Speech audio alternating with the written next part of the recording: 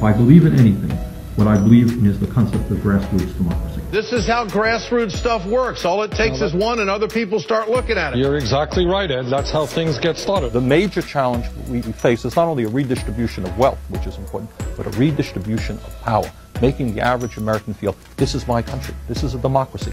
I can shape the future.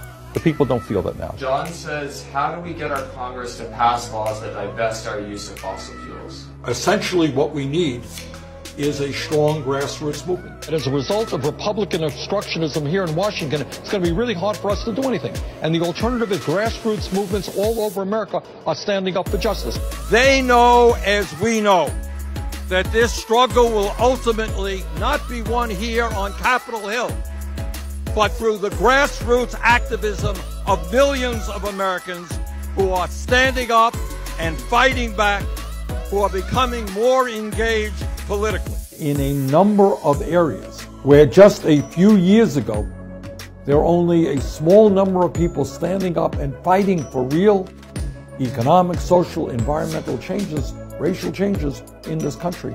What we're now seeing is majorities of people supporting the progressive agenda. And when we all stand together, we're going to be able to take on the insurance companies and the drug companies and Wall Street and everybody else. That's what democratic society is about. You're supposed to respond to the needs of the people.